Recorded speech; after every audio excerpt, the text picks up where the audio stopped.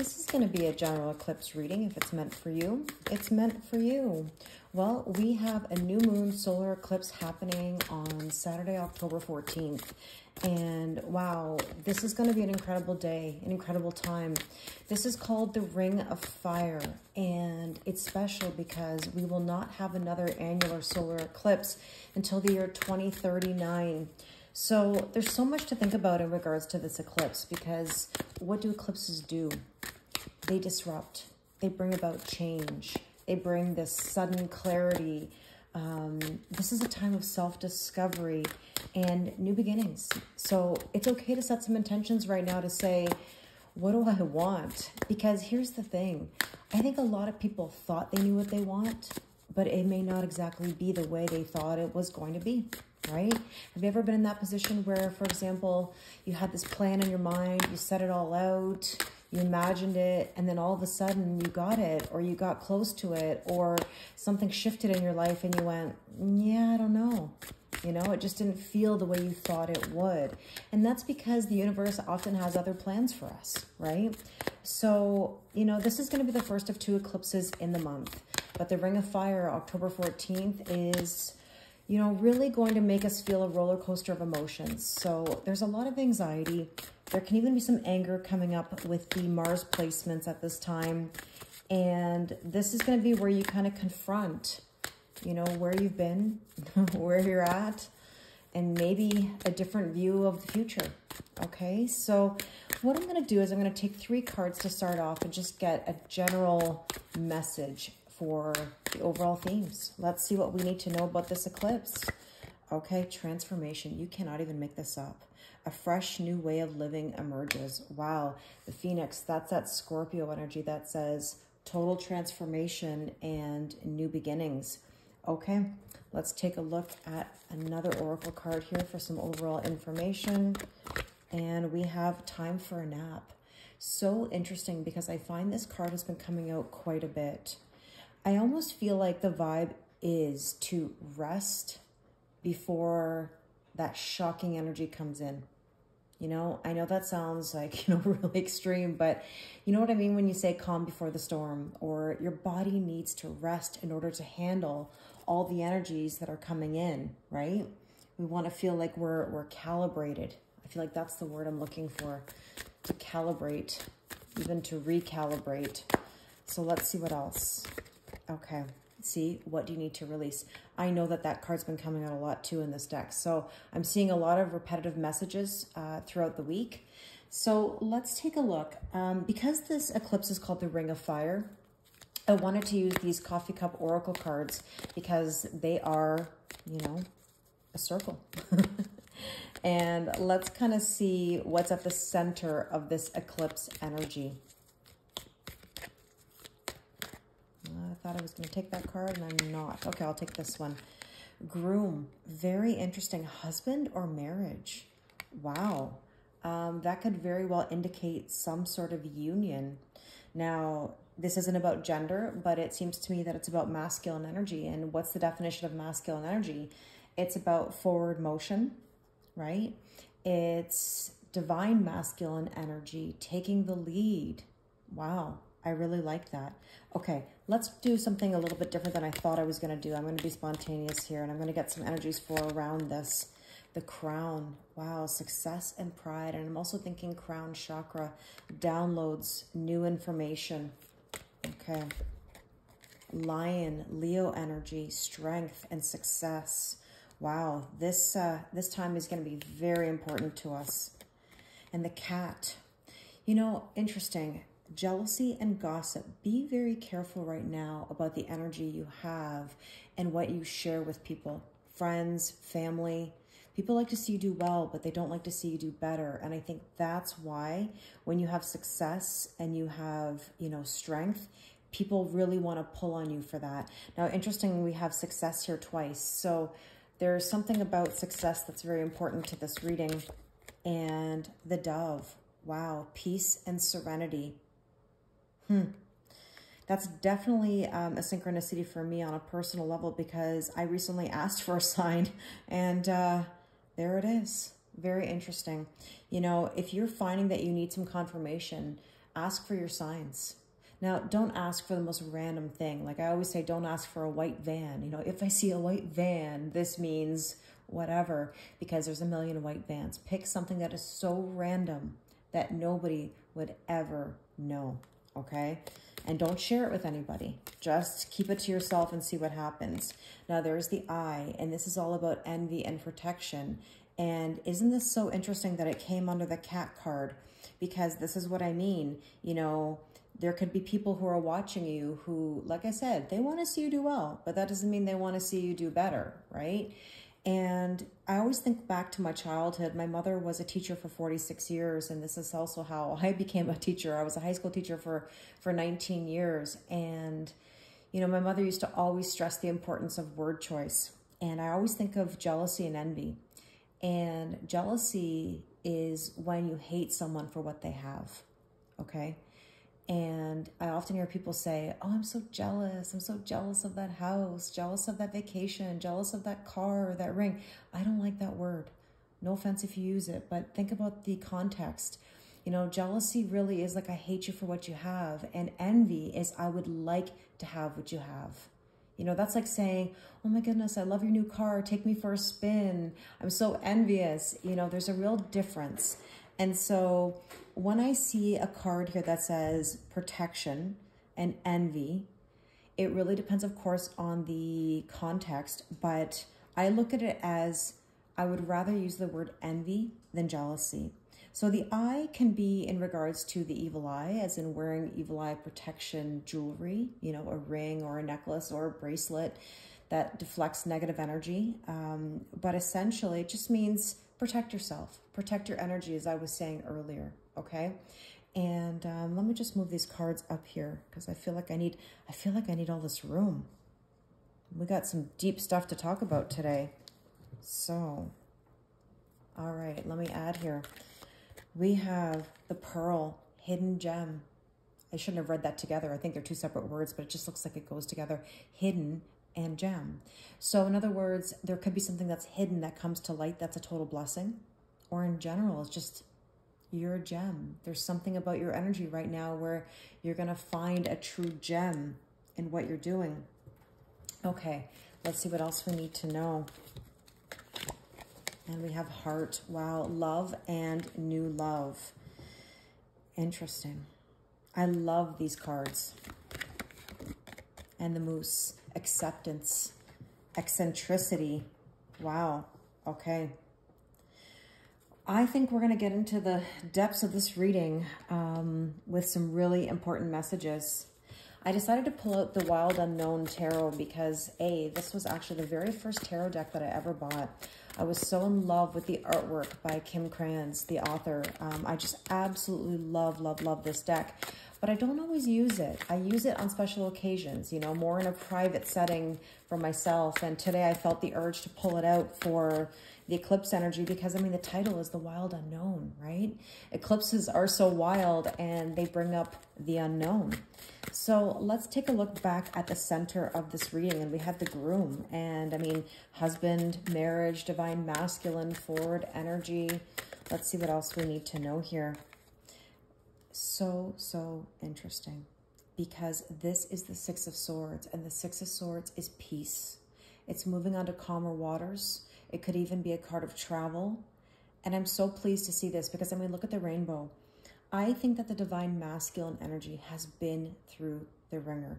Now, please don't misunderstand me. Of course, the feminine is in a time of up and down too. But I would just say that the divine masculine has really had to find themselves.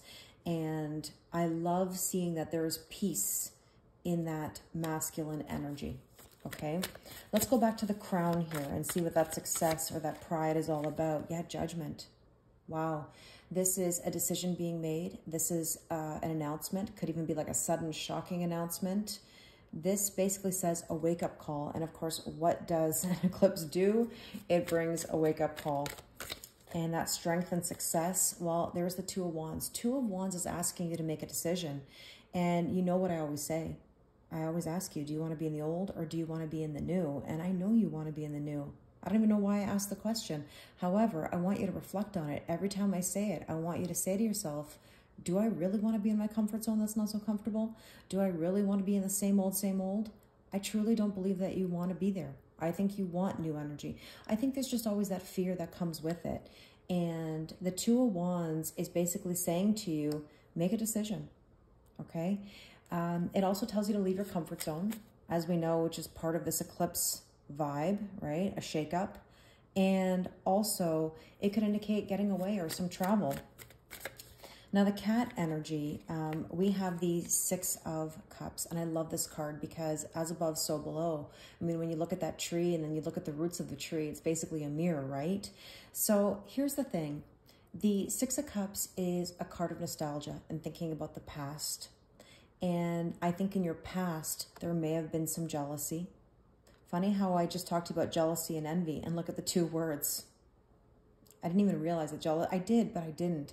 You know, I went all into jealousy and envy with this card, and I talked about the protection here and the gossip and being careful about sharing your energy. But I mean, there are no accidents. Look at that. I had to tell you that for a reason. I think in the past, you've dealt with that. You've dealt with people who weren't truly on your side. You know, they may have been your friend, but not always wanting to see you succeed, right? So Six of Cups is about nostalgia. It is about inner childhood wounds. So this is basically saying we need to let that go, right? I always say you can visit the past, you can't live there. And let's take a look here at the Dove. And we have the Ten of Swords.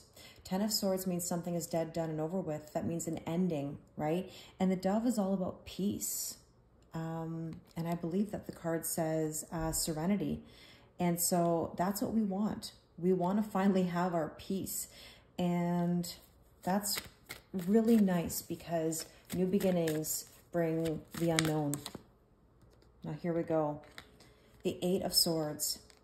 Under that Eye card, we have envy and protection. Stop overthinking everything. Don't bring attention to your weaknesses, and don't bring attention to the things that you don't want, because what you resist persists, or what you put your energy into, you know, manifests, or where you put your energy manifests, right? And let's look at that pearl or that hidden gem, and we have Eight of Cups, walking away from things that no longer serve you. I'm always reminded of an old Chinese proverb that I reference, and that is good luck is bad luck and bad luck is good luck. And remember at the beginning of this reading, I talked about the fact that this eclipse is bringing up these feelings of maybe I didn't really see things clearly. Maybe I thought I wanted this, but that's not really what I want. And there's a hidden gem here in some sort of situation where you thought it was going to be so amazing, and maybe it just didn't fit who you are and where you want to be. So Eight of Cups is walking away from things that no longer serve you. And so let's see what else we need to know here. We'll go to the Heart card, and we have here Mother of Pentacles. So in this deck, that is the Queen of Pentacles, and that is about stability. And that's what you're looking for. In your heart, you want stability, right? The Queen of Pentacles is someone who loves her family and home. She likes nice things, but she's also generous. There's a real balance to her life. And this Moose card, we've got the Daughter of Swords. You know, the Moose is being calm, cool, collected, and Daughter of Swords or Page of Swords is considered a bit of spying or observing. You know, I want you to observe more than you speak. I want to see what comes in. I want you to lean back and sort of observe others and see what they bring to the table. You don't always have to be in the masculine energy, pushing everything, overgiving, overdoing. You don't have to be everything to everyone. I would give you the advice to let people sort of come to you in this case. All right, so let's get some other oracle cards here to clarify. Let's go back to the center of your reading, and we talked about that masculine energy, that Groom card, having some peace. And there's, wow, the universe is like I said what I said. There's the man. There's the masculine energy. Okay, let's go back to the Crown here and Judgment. I really feel like there are downloads coming in through the crown chakra. Okay, and there's the Lion.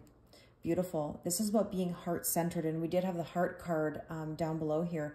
Majestic, self-esteem, pride, overcoming difficulties, fair and just, devoted, heart-centered. I love that. Okay, beautiful. Let's go to this Two of Wands here. What do we need to know? Now we've got the elephant, and the elephant, again, obstacles removed. We're getting over these barriers, we're overcoming these difficulties, and there's a very powerful energy in the air. You might even be having some very strong dreams. This card does say lucid dreams, but know that you're supported, okay? Get out of your comfort zone. Everything will be okay. Now that Six of Cups, we talked about that jealousy or that cat energy, right? Living in the past, we can visit it, we can't live there. And look at this card is saying, release the baggage. Let it go. Let go of the burdens, the shame, the regret. And let's take a look here at this Ten of Swords. The High Priestess, the Moon. Do you know what's interesting about the Moon, or even the High Priestess for that matter, is that when we think of the crown chakra, or the High Priestess, who's the queen of the ethereal realm, understand that the sky's limitless. The possibilities are endless. And so it means that if you were to let go of this old cycle over here, anything is possible. As long as you're open, always ask for what you want or better. And that's a fear. In regards to relationships, just as a quick example, I talk to people and I say, are you truly open? And they say, yes, Kelly, yes. If somebody else came along, sure, I'd go on that date. I'd be open. And I always say, really? Are you sure about that? Because we always try to recreate the person who has sparked us, right? We think we're open. We imagine ourselves to be open. I call that perceived openness in my 10-10 scale. Or if you've seen my 10-10 scale video, go have a look, because I say that that's a perception of being open. And, I always ask, do you want a person who can't lead, who can't make decisions, who placates to family, who possibly lies, who can't make boundaries in other relationships, if that's a third-party situation or family dynamic, whatever it is? Do you really want that? Because if you're telling me that that's what you want, you're setting your standards actually quite low. You need to ask for what you want or better, because realistically, it's okay to want that person, but you want them at their best. You don't want them in their weakest moments. You want them to be able to bring their best to you, just like you need to bring your best to them.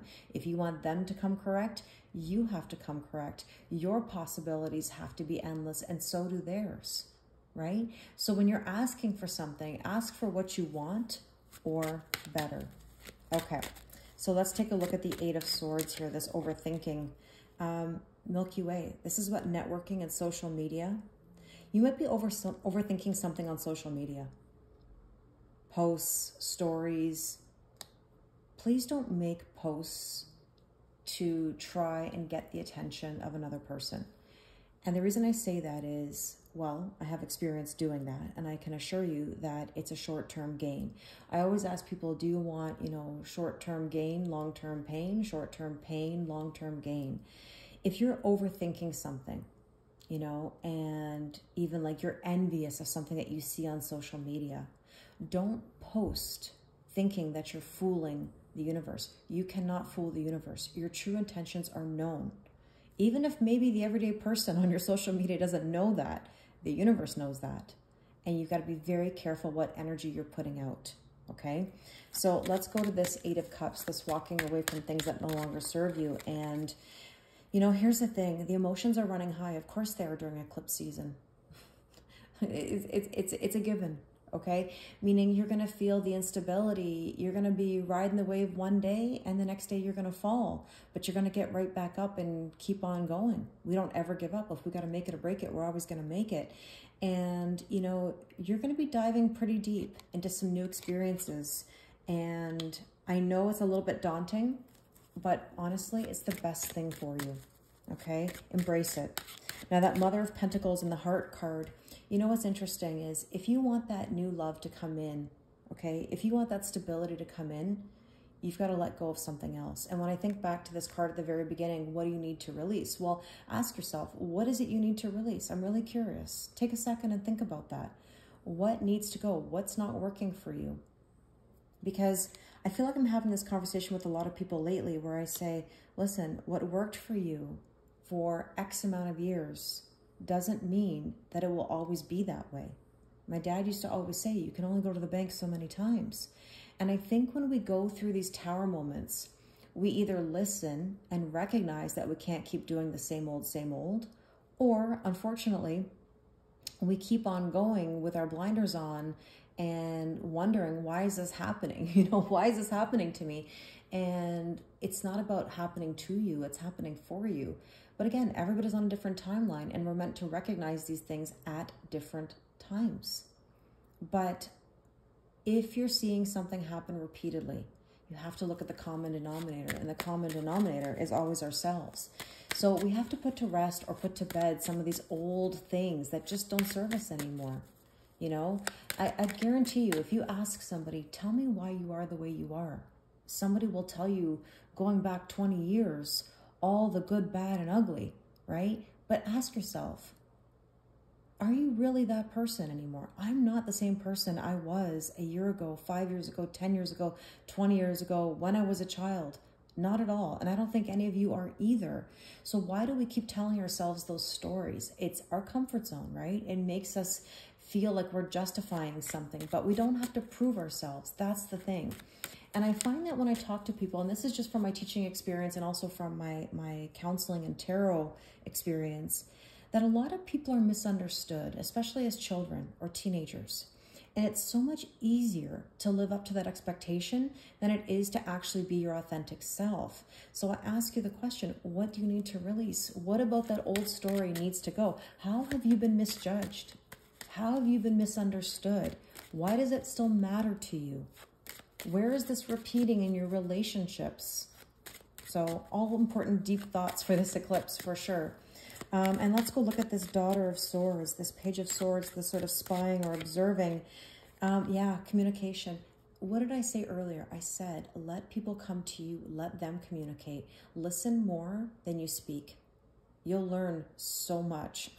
You'll learn about people so much. And I think this is the difficulty. And I think I said it recently in another reading. You know, I was a French teacher by trade, English teacher as well, but French for many years. And I used to always think about the two verbs, to listen and to hear. And you know how parents or teachers will say, I know you hear me, but are you listening? You know, you can physically hear, but are you listening to the message? So many people don't listen, okay? People can tell you things and you just hear whatever you want to hear. Right?